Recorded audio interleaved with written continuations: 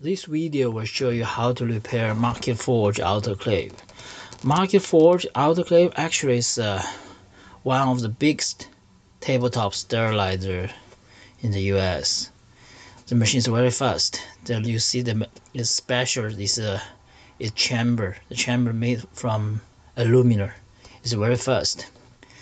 The main control, the chamber actually come with three heating elements. The one is the main heating elements on the base on the bottom of the chamber. Another two on each side. When the machine starts at the beginning, all the three heating elements activate. And when the machine builds a temperature like 230 Fahrenheit, the two side heating elements will stop. And they only use the main heating element to continue build temperature. When the temperature to reach for this one like 250, and then the main heating element will stop, and then the main heating element will keep on off during the temperature 250.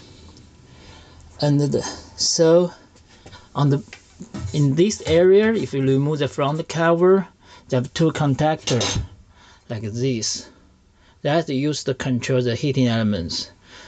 One for two side heating elements and one for the main heating elements. And on the top of the machine, this is the controller for the actually it's a pressure sensor. This one is control for the two side heaters, and this one is controls the main heaters. And when the machine start to build temperature to the sterilized temperature, actually it's 230. When the first pressure sensor activate, and then the timer start to moving. At that time, you will see this light will be always on, and this power is controlled by this relay. You see inside this relay, and that's the main controller system for this machine. On the rear side, you will see the two important parts. One is a safety valve. Another one is a steam trap to make sure that inside the chamber is no air left inside the chamber. And this is a solenoid valve. It's only for the fast exhausting mode. In the front side, you will see there's one switch. You can control the slow mode for liquid and the fast mode for instruments.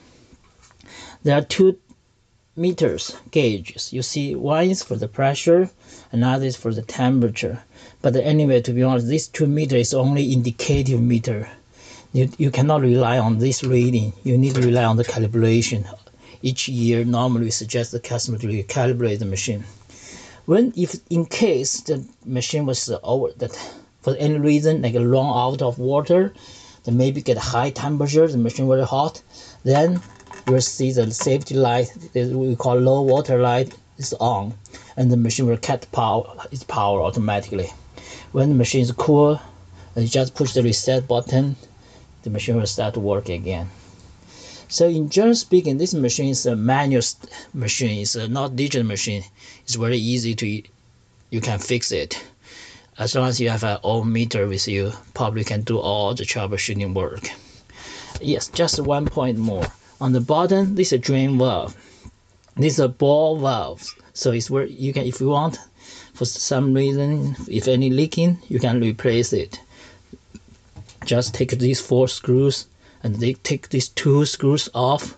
You can remove the lower side cover, and then you can work on inside. So if you still have any questions, just contact us. We will support you. Thank you. Bye.